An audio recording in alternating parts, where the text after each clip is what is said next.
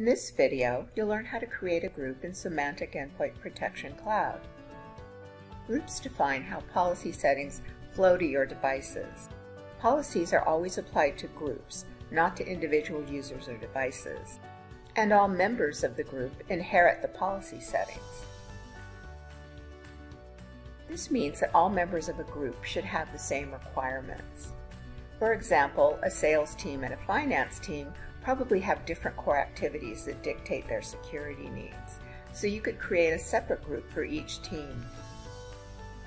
In the SEP Cloud portal, go to Groups, Users, and Devices. All of your groups are listed here. Let's create another group now. In the plus menu, select the Create Group option. Type a name and description for the group. To apply a custom security policy to the group, uncheck this option. When prompted, select a system policy, and then select a security policy.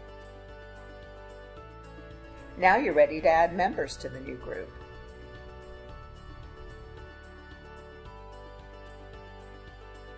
All groups must have a system policy and a security policy applied to them, but you can only apply one policy of each type. Depending on your needs and supported devices, you can also add other policy types.